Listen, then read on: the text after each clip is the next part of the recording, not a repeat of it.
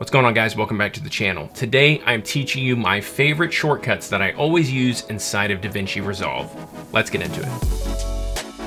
Keyboard shortcuts are one of those things every editor should know eventually. Doesn't mean you're gonna know them right off the bat, and it doesn't mean that it's not going to take you time to learn them. However, it should be saving you a lot of time, especially if you're someone like me that's pumping out multiple videos a week. Having these keyboard shortcuts can really save you a lot of time, and it adds up in the end. So that's what I'm gonna teach you guys how to do today inside DaVinci Resolve. Let's load it up and get going. So the first keyboard shortcut I use all the time has to do with importing footage. So inside DaVinci Resolve, whether you're in the media storage bin or you're in the edit bin or the cut page. So up here, I'm gonna just be on this little spot right here. I'm gonna hit Command I on a Mac.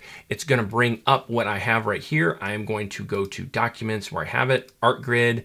I'm gonna click all of them that I have, hit Enter, and now I have them. Now, of course, there are multiple different ways you can do this. You can drag and drop them from some other tab, or you can go to the media storage and actually import them there.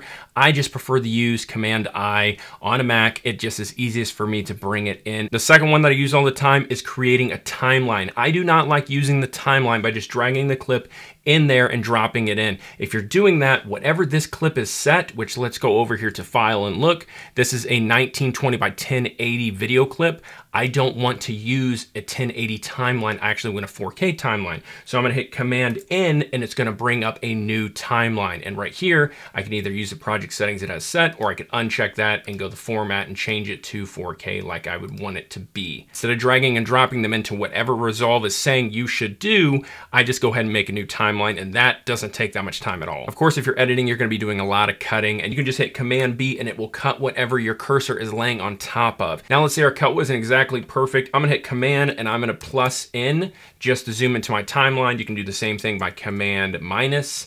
Again, all this is right here in the toolbar, but this is all about making a faster workflow. If we don't like this or the cut is good, we're gonna go to another command shortcut and we're just gonna hit Shift Delete and it's gonna delete that out and ripple delete everything together. Let's say we forgot about ripple delete and we just deleted that out of there, and you're like, I don't really wanna highlight maybe an entire timeline you have.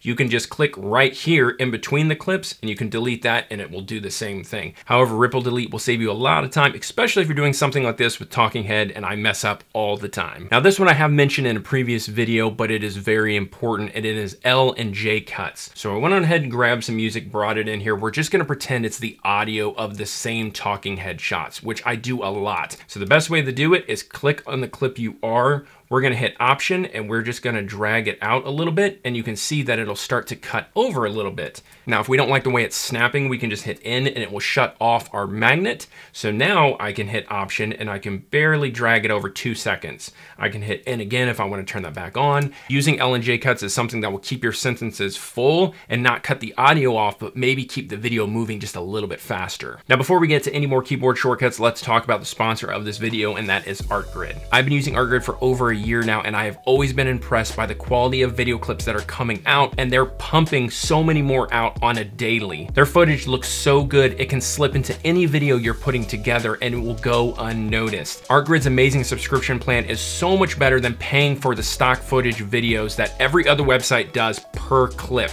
It gets very expensive. So having this that covers you for the entire year and being able to use all these clips in all your projects, it's a no-brainer in my book. I will have a link in the description below if you want 2 extra free months when you sign up for a subscription plan. Thank you so much, Art Grid, for sponsoring this video and sponsoring creators like me. This next one I also use all the time. It's copying and pasting effects. So let's say this clip, we want to zoom it in all the way there, and we want this clip to match it. So for that trick, you click the clip you want, you hit Command C, you go over to the next clip and you hit Option V. It's going to bring this up and it's gonna let you know, hey, what do you want to paste? Well, I know I wanna paste the zoom and position because maybe I moved it to center it a little bit more. Let's say we have a color correction, which we don't for now. We're gonna hit Enter, and now it's going to match it perfectly. Moving along, we're talking about speed ramping. Again, I have done a dedicated video to speed ramping and masking, but we're talking about keyboard shortcuts, and I don't think I hit that really in that video. We're gonna make sure the clip that we want to speed ramp is selected. I like to get roughly in the spot that I want it to be.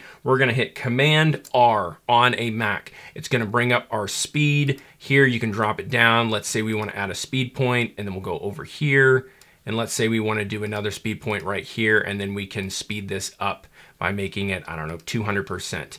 And that is an easy keyboard shortcut to get inside your speed change. Now this next shortcut may seem very simple, but I use it all the time, and that's copying and pasting the clip itself. Easiest way I figured out how to do it is just hold Option on a Mac, click it, drag it, boom, you're done. That's the easiest way. I use this all the freaking time. Lastly, you can set up keyboard shortcuts that are customized to you. Maybe you're coming from Final Cut, maybe you're coming from Premiere Pro, and it doesn't make sense the way DaVinci Resolve has them laid out. If that's something you guys like and you want to do, all you have to do is go up here to DaVinci Resolve in the top left, click on that right here, keyboard customization.